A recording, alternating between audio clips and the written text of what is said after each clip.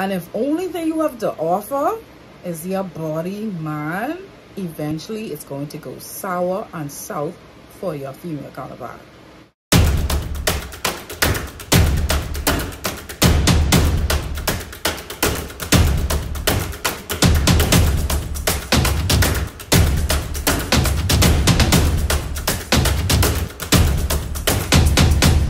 You guys, I'm back with part 2. I'm back with part 2, you guys. You're gonna want to sit down. You want to listen to part 2. If you have a part 1, you want to be at a part 2. Okay, so in my previous video, I did a video entitled 5 Things Women Wish Men Knew About Them. And if you missed that video, click off this video and go to that video, and then come back to this video. This is part 2.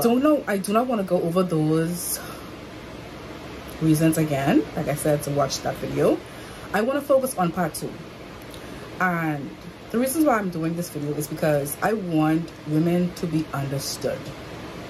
For years, women in relationships have been misunderstood by men, by society on the whole, but particularly their male counterparts. So instead of me saying number 6, because I did 5 in the last video, I'll just go back to number 1. The first thing, continuing on, that women wish men knew is that it's not all about intimacy for us. Women want more than just physical intimacy. So you guys, I just saw this awesome TikTok about intimacy and why women want more than just physical intimacy from a man. It's a perfect support to everything I'm saying about this topic. Watch this video. A woman doesn't need sex as much as she needs affection and love. Affection is not love. Affection is not sex, rather. Most men believe that when they are completed with their sexual experience, the woman is happy. It's not necessarily true.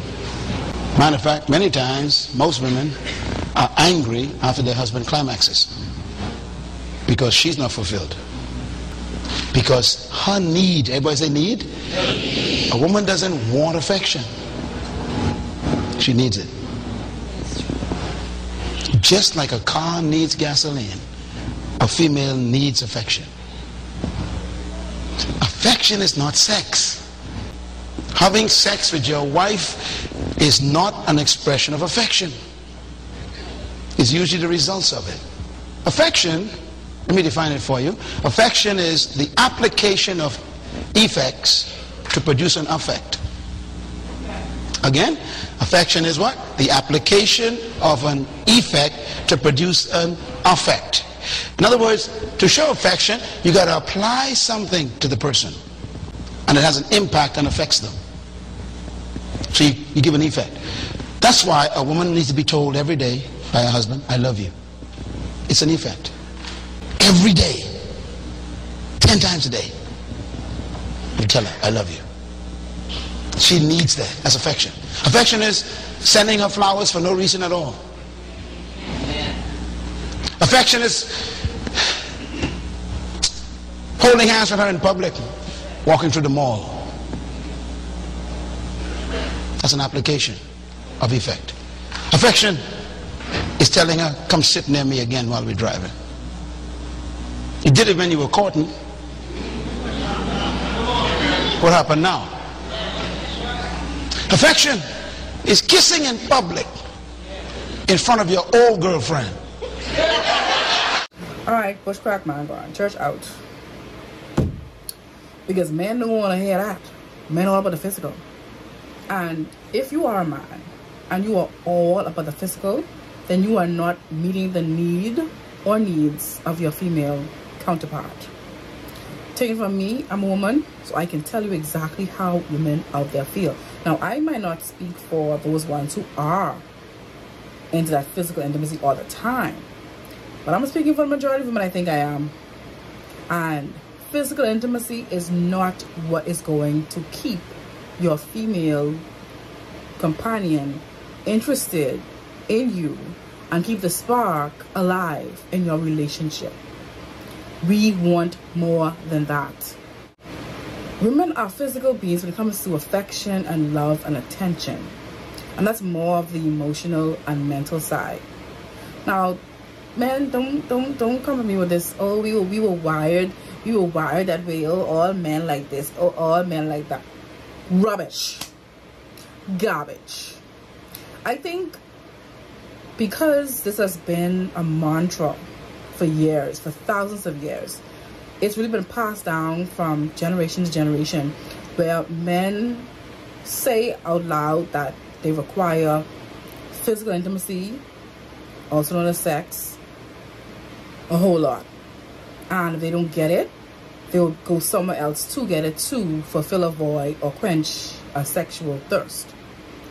But that is not true. They try to say it's science and that, like I said, men are wired that way, but you don't have self-control. If you lack self-control, then you lack the ability to control your feelings and emotions when you can't get what you want.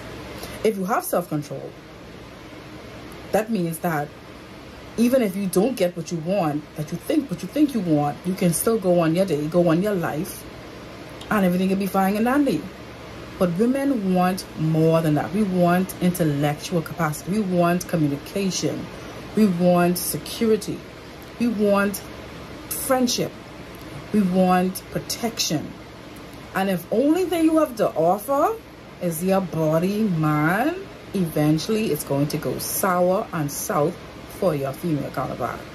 So men, women require more than physical intimacy. If you want to keep her happy, she wants more than that. Yes, you may want that more than she does. That's fine. Compromise. But make sure you're just not just focusing on that because that's what you want. Find out what she wants. Number 2. Women do not want you to change them. Okay? And when I say that, I mean you are the stronger person. You are the stronger vessel. Bible says that women are the weaker vessel. So, of course, we are not going to be like you, strong as you, as fearless as you. So, don't try to change us into becoming you. Allow us to continue to be timid and humble and meek and lowly and sometimes a little bit afraid of certain things might happen around us, around the house, natural disasters. You might see one little flying roach go here, when a centipede flying around there, and we don't look at us and say, what you say? No, we were born like that. We are made like that. If you are not afraid of it, we are. Don't try to toughen us up. Okay? You can't toughen. It's almost like a leather belt. A leather belt is a leather belt for a reason. Okay? Leather is very expensive. When you buy anything leather, it's not gonna be cheap. Okay? Because it's gonna last you years. It was made to be tough, right? So think about it as you are trying to make a leather belt into a cotton ball. It's not going to, I don't care how much you manipulate that and mold that and change that, it's not going to happen. So please don't change us. If we are emotional, if we are afraid, if we lack this, if we lack that, if we are not strong enough, don't try to push it. Because all you're gonna do is just turn us away, and then we don't want to be around you. So leave us alone. Number 3. Women want their own identity when it comes to you. Do you know how men have, certain couples have certain cute names for each other? Women don't want to be called baby all the time. You know, baby is a generic, universal name for anyone. You know, that can be for anybody. We want cute names, a name that only we can identify with. Now, I don't call my husband baby. I don't.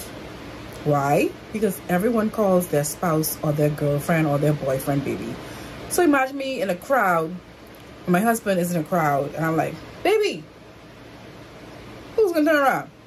everybody's gonna turn around. Everybody's someone's baby, right? So I don't call him that. I don't call him by his first name. I don't call him baby. Persons who are close to me would know. I'm not gonna expose what I call him on national YouTube, national television.